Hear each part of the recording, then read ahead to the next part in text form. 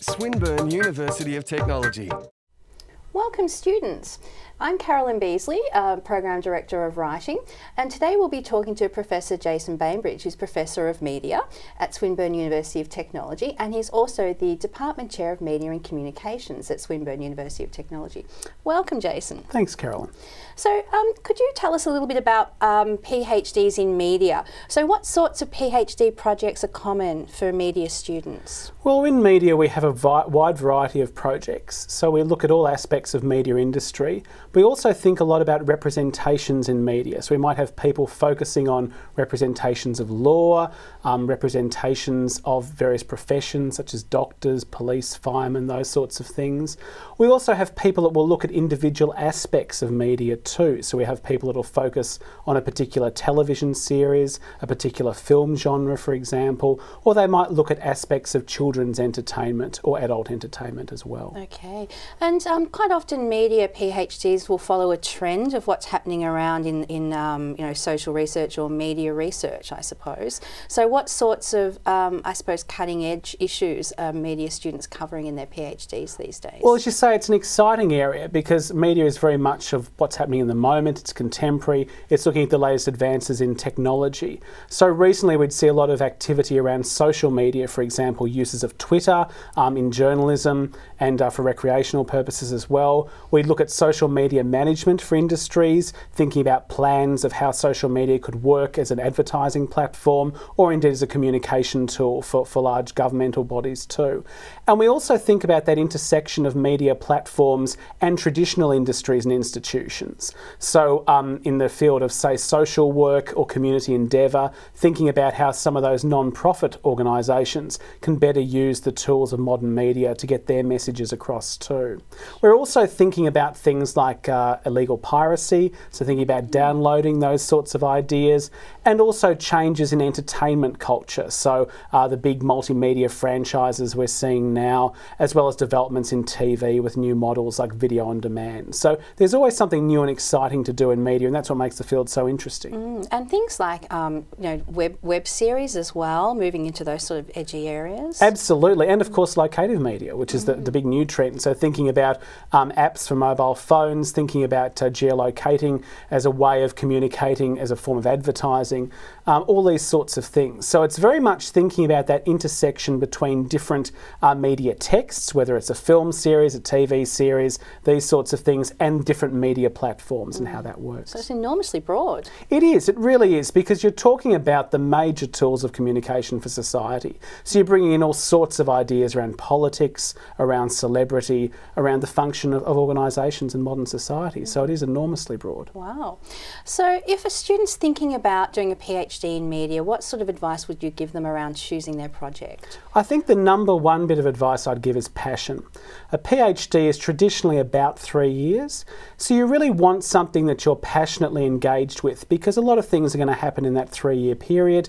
And really, you're thinking about a PhD as your first step in your new career, your first sort of contribution to a conversation that hopefully you'll be a part of for the rest of your life. So you want something that really interests you and pursue that. That would be my number one piece of advice. The other thing too is to think strategically about PhDs now. That's been a big change in the academy, I think, is that PhDs certainly are seen as steps in career, but not just academic careers.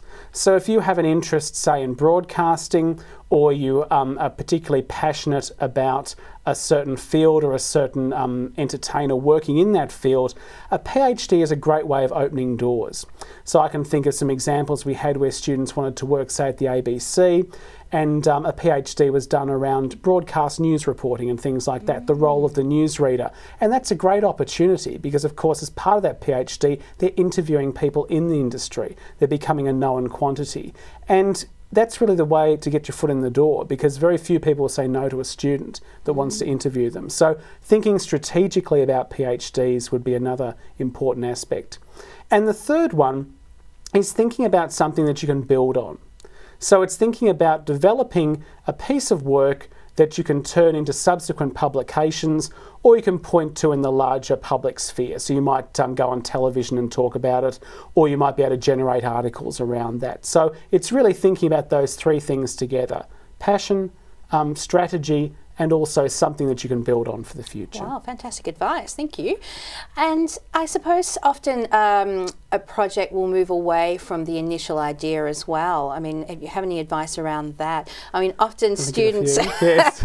will, you know, they come in with an idea that ends up being much broader than it needs to be, and as they go through the process, they'll follow different pathways and then come to something different to what they thought they would start with. I think that's very true. I mean, again, two pieces of advice around that. I think there's a temptation with a PhD, as you say, to try and say everything you've ever wanted to say on a subject. It doesn't have to be that. It's your first word on the subject. And that word may end up being a book, but it's your first contribution to that dialogue. And you're trying to, as I say, have something that you're going to build on for the rest of your career. So there is a temptation to be quite broad initially with a PhD. And part of the process of that journey on a PhD is actually whittling down what it is that you need to say, being quite pragmatic about it, and realising that you're staking your claim in a territory you're going to explore for a number of years thereafter. And do you want to share some of the PhD projects that you've worked on, either as a student yourself, yes. Obviously that would have been one, or as a supervisor? Yes, well, I mean, I've sort of been across a broad range of PhDs, and we've got some on the table with us today. What I've seen, I mean, my own PhD was around representations of law in popular culture. So thinking about how those representations we see in film and television, online and in print, sort of contribute to popular ideas of laws. That great irony that I think more of us know more about the American system of justice than we do about the Australian, because we're exposed to that through programs like Law and Order and film series and even comic books like Daredevil. All these sorts of things speak to that system. So thinking about how those popular representations shape our ideas of quite important subjects like the function of lawyers, the role of law, and the relationship between law and justice. So that was my PhD, and certainly I found it a very rewarding experience and something I've enjoyed working on since as well in that area. Other PhDs I've supervised, I say there was the one around news reading, which was very interesting. So thinking about the function of the news reader, their role in network identification, at times of great crisis where people turn, thinking about gender relationships in terms of news reading, so even thinking about that demarcation between male and female news readers, certainly around different aspects of news with sport and weather and things like that. That was a very interesting project. Another one was around the idea of the popular documentary, so thinking about things like March of the Penguins, the work of Michael Moore, seeing if documentary could actually fulfil that role of sort of reporting the truth, but also functioning as a popular genre for people to go to, and exploring what concessions had to be made to achieve that popularity, which was a fascinating project. Wow. And then there's been others that have looked at discourse.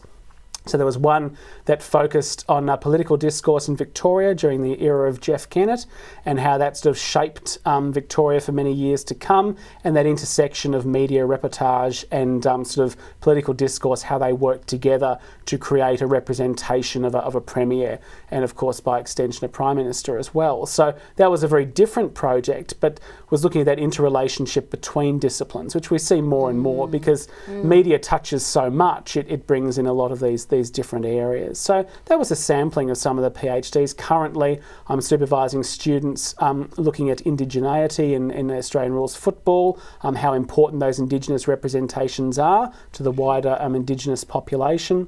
I'm looking at Ghanaian women filmmakers, sort of an area that is largely untouched by Western academics, thinking about how their lessons of working in that structure could be applied to women filmmakers more broadly, as well as a sort of introduction to Ghanaian filmmaking. And then there are some more general aspects looking at superhero cinema, looking at theme parks and how they function as media, lots of different things. So it's a very broad field and a very interesting To get one. free tickets on the ride, that's what everyone must ask. I wish.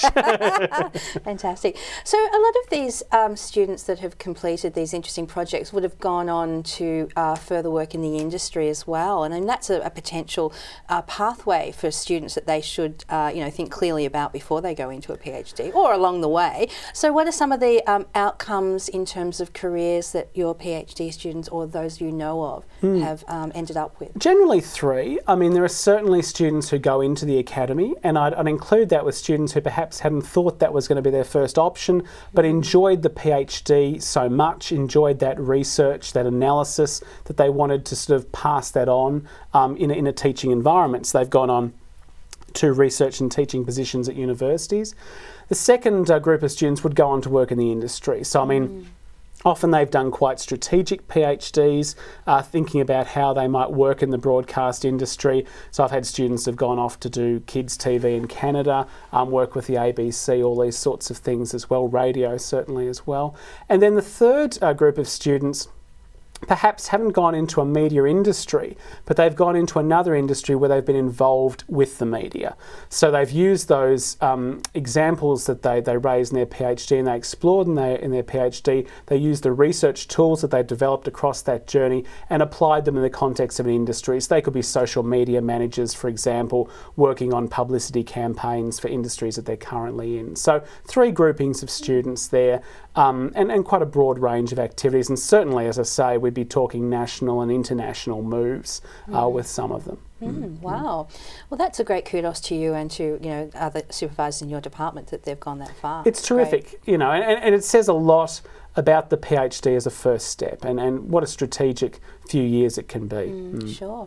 And of course you would have examined many PhDs and also of course master's thesis as well. Yes. So do you have any advice for potential candidates, or I suppose what do you look for when you're examining a PhD in media? I think with a PhD it's an interesting process, because as you write the PhD, as I say, it's often a 3-year journey.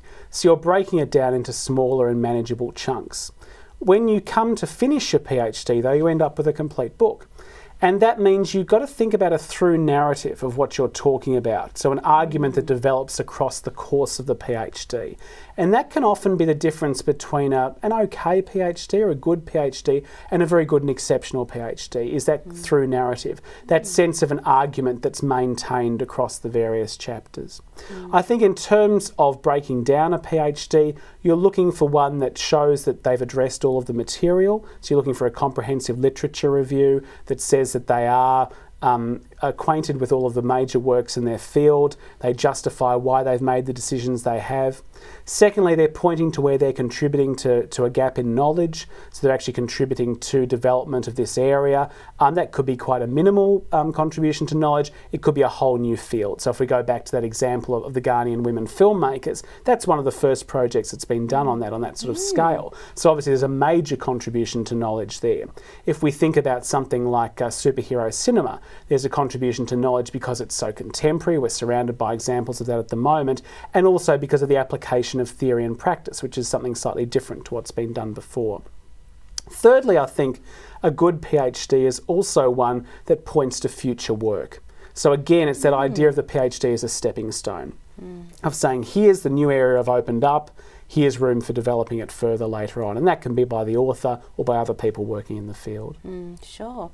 And what about academic voice? I mean, we use this term a lot, but many people might not understand what that really means. So is there any sort of tone that you look for in a PhD, or do you kind of vary it according to the project? Reflective tone, a tone of authority, or a tone of inquiry and inquisitiveness? Do all of these things have a place, or do you need to have one throughout? I think they all have a place, but I think that voice changes across the PhD, and I don't just mean across the 3 years, I mean across the finished document as well. So often a PhD will begin with an analytical voice, that sort of lines of inquiry will be opened up, and will end with that authoritative voice, and that sense that the reader is being taken on a journey and being convinced step by step, so that by the time they get to the end of the PhD, they really have been taken across the field, they've seen this new area, and they're convinced they're in very safe hands.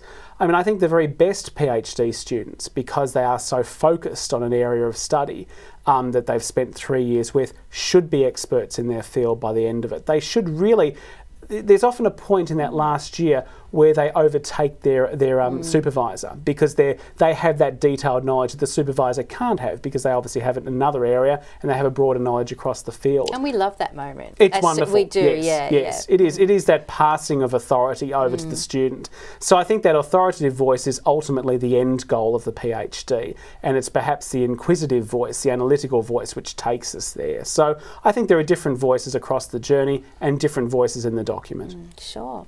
And when you're looking at a PhD from an examiner's perspective, what sort of layout requirements or organisational requirements do you expect to see? I think the big thing I'd say is signposting.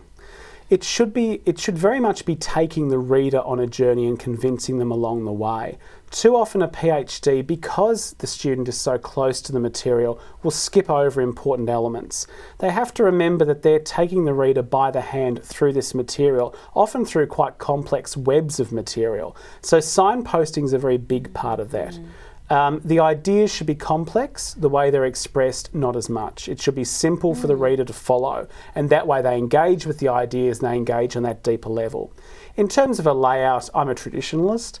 I think a clear introduction, a thorough literature review at the beginning, because it gives that authoritative voice quite early on, that you have a command of the field, you're preempting any questions from the examiner about why you haven't considered that or why you've taken this path. So the examiner will feel more settled to go on the rest of the journey with you if you've established that up front with a literature review. And then a nice chapter by chapter breakdown of the rest of the work. So that may be theory and methodology in separate chapters if that's appropriate. It depends on the complexity of the material. Some PhDs, the subject matter is so complex that requires more expansion. The methodology is relatively simple. So it is a bit on a case-by-case basis, but I do think a literature review up front and up early is a good way to satisfy an examiner very early on, settle them, and then take them the rest of the way. Sure. And of course, over the time that you're doing your PhD, 3 years or more if you're part-time, your literature review changes and grows, particularly in media, which, I mean, you may be citing and reviewing a range of texts that move from TV programs from the 1950s and 60s to something that's, on web series that hasn't hit the mainstream yet. So I suppose it's very important to think about the breadth in your literature review and currency too. Absolutely. I mean, the literature review is an organic document. That's often one of the reasons why, with a lot of students, we'll begin with the literature review. Often because it's the most onerous part of a PhD. You need to cover a lot of material. It's often quite complex to work through that information. Typically, you've come to the PhD through some sort of passion, so you're looking forward to studying the industry or the individual media text. So that can be a more pleasurable part of the PhD. Taking that step back and doing the literature review means that the student's well equipped with knowing what has happened in the field already. They have a set of research tools with which to work and a set of authors with which they feel comfortable. So bringing the literature review up to a certain standard early on is really important to lay that firm foundation. But it's an organic document. As you say, it's 3 years. In media, things can change very quickly. So people must be aware when they're working on a PhD that the literature review is something which is constantly evolving throughout the life of the PhD. So you bring it to a certain level and then feed more information into it as you go. Sure. And I think it's important that students listen to their supervisor's advice about when to include things, newer literature later in the PhD. And I'll just give an example of this, is that in previous experience in supervising, I've had students that don't want to add anything new because they feel they're close to submitting, and they might think they're a month away. I think they're 3 months away, and they don't want to pick up and work with any new material, even though it's perfect for what they're working with. And I do find that's a bit of a struggle. Or there's the other extreme where people don't want to finish the literature review. So it is kind of hard, isn't it, to weigh up? Yeah, it is. I mean, I think that the literature review, you always run a risk that it's going to turn into a bit of a rabbit hole, and people are never going to come back out of it or go down a series of rabbit holes. And certainly I've seen students on the PhD journey do that, and it can be quite hard to pull them back at times. I think you need to bring it to a certain standard, then you need to move on to the rest of the PhD and just have it there. I mean, I always use the example with the students. Most of them are working on laptops at this point is having a series of folders open on their laptop. One of them is marked literature review. You just keep feeding information into that as you go. But it is dangerous. You want to move past the literature review, probably no more than no more than 6 months being spent on it, and then move on to the next section, because it's really the application of the literature where so much of the work is done in the PhD.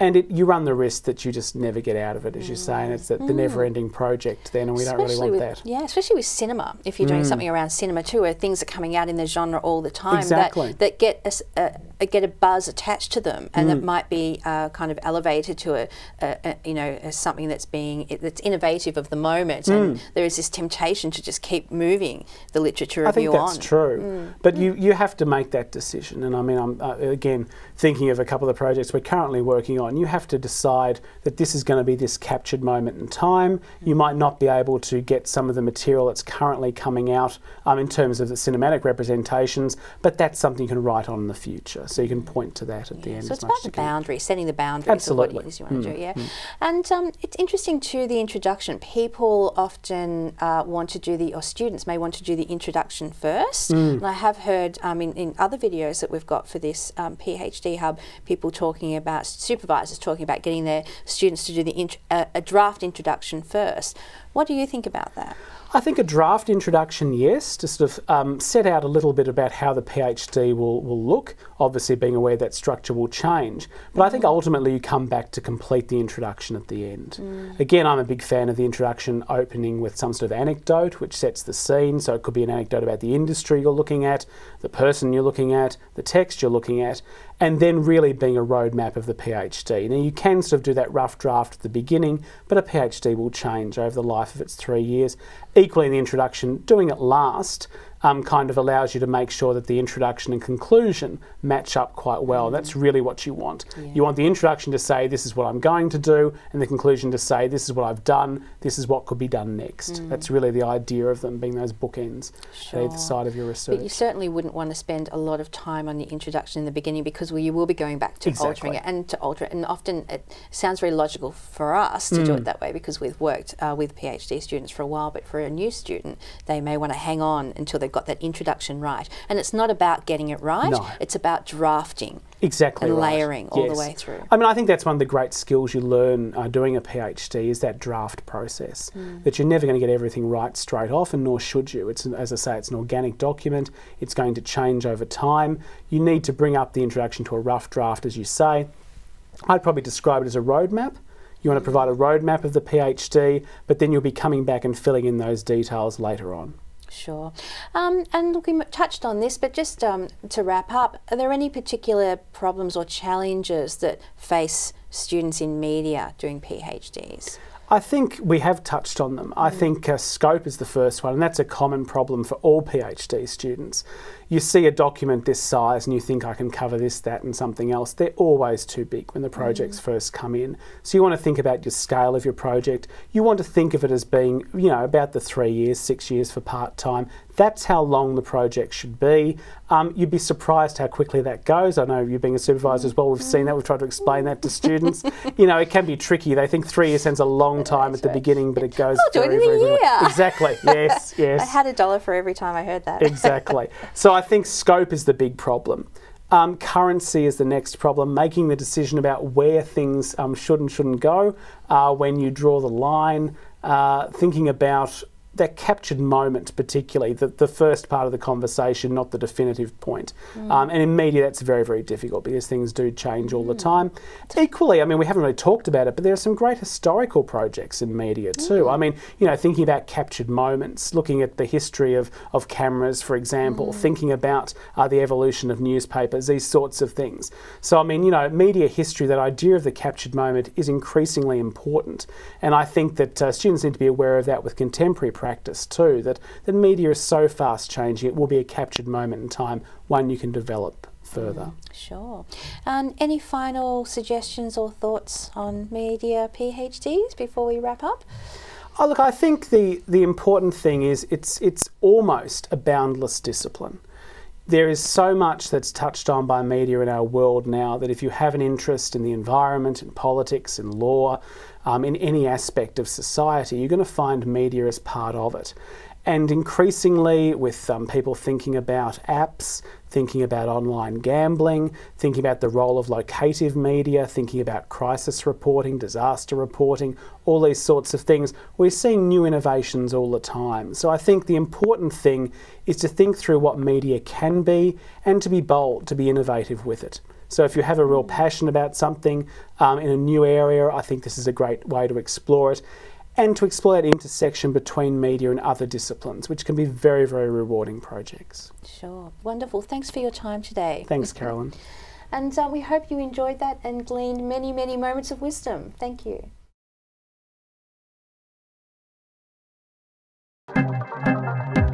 This has been a Swinburne production.